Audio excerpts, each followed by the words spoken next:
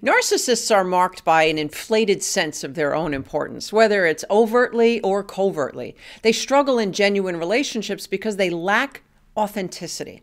Authenticity is when what's on the inside matches what's on the outside, and they are anything but authentic.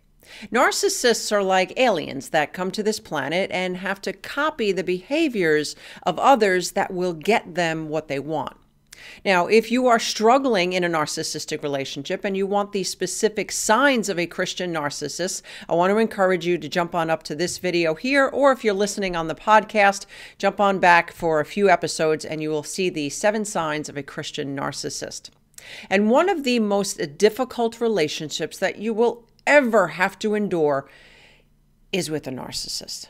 On their best day, they are manipulative and controlling. On their worst day, they are emotionally abusive and destructive. And the term narcissist may be thrown around loosely to describe every ex-spouse and person that you don't like, but make no mistake, narcissism is a real problem that can wreak havoc in your life. But what do you do when, as a Christian, you're told to love one another, turn the other cheek, forgive, bear one another's burdens? Well, that's why I want to talk to you today about the common narcissistic behaviors and what the Bible says we should do about them.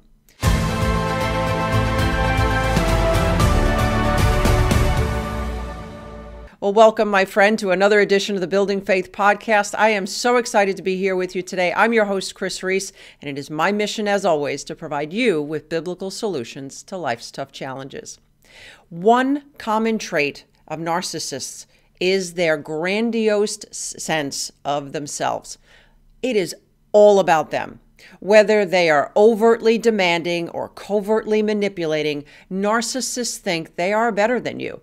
And if they're not better than you, then they've been somehow jilted in life, and it's probably your fault. So, they are your classic entitled brats. 2 Timothy 3, 1-5 says, "But understand this, that in the last days there will come times of difficulty, for people will be lovers of self, lovers of money, proud, arrogant, abusive, disobedient to their parents, ungrateful, unholy, heartless, unappeasable, slanderous, without self-control, brutal, not loving good, treacherous, reckless, swollen with conceit, lovers of pleasure rather than lovers of God, having the appearance of godliness, but denying its power. Avoid such people." There you have it, my friend. That's what the Bible says. Avoid such people. Let's go on. Another common trait of narcissists is they are manipulative. Look, let's call this for what it is. Manipulation is a form of lying. And I realize that every sweet-sounding woman with a high-pitched voice may seem so innocent, but behind the manipulation is a series of lies meant to get you to think that she has your best interest at heart, but the truth is, it's only meant to serve her purpose. And I see this a lot in Christian circles, especially with covert narcissism. They come across very timid, very innocent, but deep inside, they are manipulative control freaks.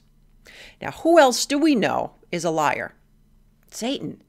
John 8:44 tells us that he is the father of lies. He is the master manipulator. And these manipulators even exist in the church. Here's what 2 Peter 2 says. It gives a graphic description over what to do about false teachers. And in 2 Timothy 3:6, we are warned about manipulators who worm their way into homes and gain control over gullible women who are loaded down with sins and are swayed by all kinds of evil desires. So, what does the Bible say about narcissists? Beware. Narcissists are also unforgiving. Look, make no mistake about it. Narcissists are grudge holders. They may say that they've forgiven you, especially if it's something that they know would put them in a favorable light. But make no mistake, my friend, that offense is waiting to be used at a more opportune time against you. However, if they sin against you, they will demand forgiveness and trust. They will be like the parable of the unforgiving debtor in Matthew 18. So this man owed a lot of money, and he was forgiven of his debts. But immediately after he was forgiven of his debt, he now went to somebody else who owed him just a fraction, a sliver of what he was just forgiven of. And he literally beat the man. Narcissists are not forgiving. They're also unteachable. Narcissists have to give the image of knowing everything. Remember, their image is everything. So here's a potential catchphrase that gives away a lot of narcissists. Are you ready for this? Yeah, I know. Yeah, I know that. Look, it doesn't matter if you just asked them something and they said they didn't have an answer to, and then someone else gave that answer. It's a compulsion for them to say, oh yeah, I knew that. They can't help it. Now, in some cases, they don't want to be seen as not having all the answers. In other cases, they actually think they know everything. Now, this is not the case for all narcissists. So just because someone admits to not knowing something doesn't mean that they don't struggle with narcissistic traits. In fact, actually, the covert narcissist will often play that sweet, innocent victim who just doesn't know anything. But even if they're outright rejecting your wisdom or saying yes to your face and then discarding you later, the truth is that narcissists are not teachable. Proverbs 15:32 says, if you reject discipline, you only harm yourself. But if you listen to correction, you grow in understanding. Fear of the Lord teaches wisdom. Humility precedes honor. Look, it's not that you're their teacher, but in relationships, we're always teaching and learning from each other. Not so with a narcissist. Control and power are their main focus. And the next thing that we discover about narcissists is they are divisive. A narcissist's goal is to divide and conquer. They will seek to sabotage relationships by slandering you or causing you to slander others, often under the guise of caring and praying for someone. Look, I urge you, brothers and sisters, to watch out for those who cause divisions and put obstacles in your way that are contrary to teaching you have learned. Keep away from them, for such people are not serving our Lord Jesus Christ, but their own appetites. By smooth talk and flattery, they deceive the minds of naive people.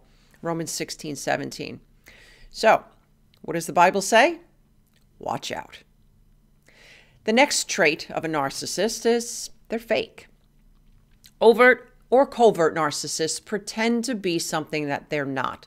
They have a very fragile self-image, and they will work desperately to protect it. Scripture tells us, let no one deceive you with empty words, for because of such things, God's wrath comes on those who are disobedient. Therefore, do not be partners with them. For you were once darkness, but now you are light in the Lord. Live as children of the light.